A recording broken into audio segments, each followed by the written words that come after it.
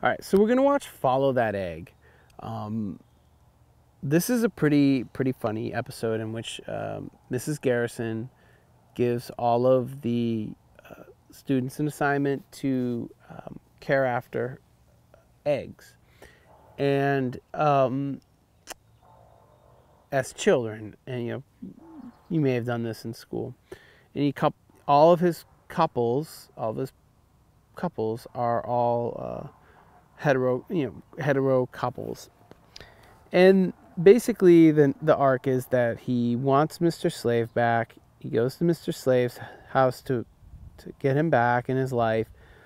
And Mr. Slave has moved on to Big Gay Al, and they're going to get married because Colorado is about to pass a law that allows for marriage equality.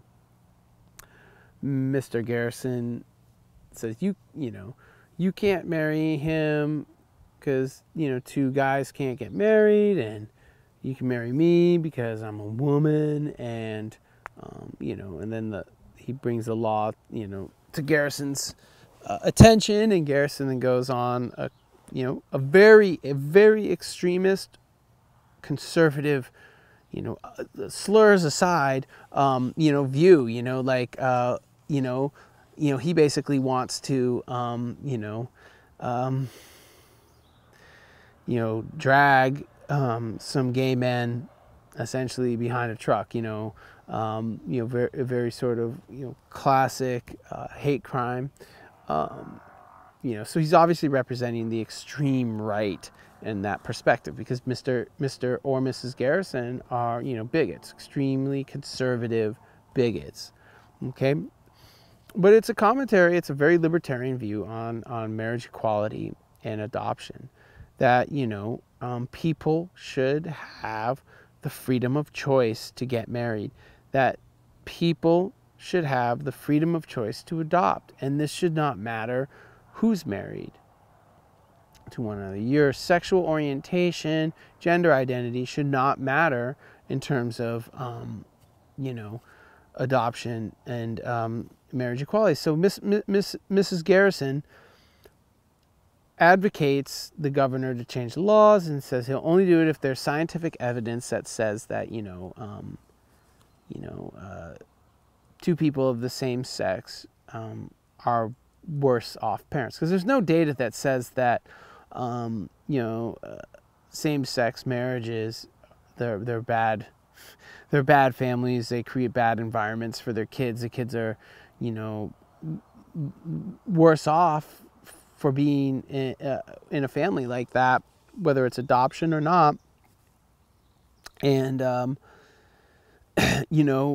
the governor says, well, Mrs. Garrison, present me with some evidence, a scientific study. So her scientific study, she put Stan and Kyle together as a couple, and, to prove, and he wants to, then he hires someone to execute the egg, because he doesn't think that they can be a good couple, and that's going to be his evidence presented to the governor.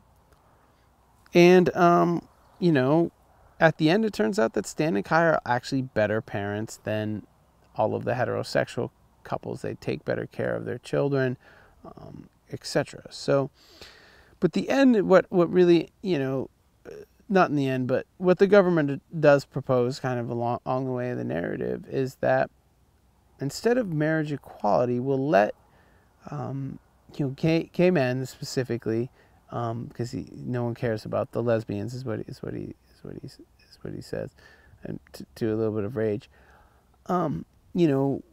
What he says is that, well, you can get married, but it's not marriage. He goes through all these examples, and he says, instead, you're butt buddies. So you're married, but you're not. You're butt buddies. It's the same as having a bathroom that says other, instead of boys or girls. You're creating a new category. And that brings up the question is that equity? Is that true equity? Is that what you want? No, you want the same rights. You want equitable rights. You want it to be something new. You want to be married. You don't want it to be a gay marriage or a same-sex marriage. It's a marriage. Calling them butt buddies is a sort of play on the whole idea of these non-equitable ways of giving people similar rights, but they're labeled different. All right, so we're going to watch this, follow that egg, just sort of think of how they play with, you know, the debate and the ideas around marriage equality, arguments for and against it, and how they really satirize, again, that debate.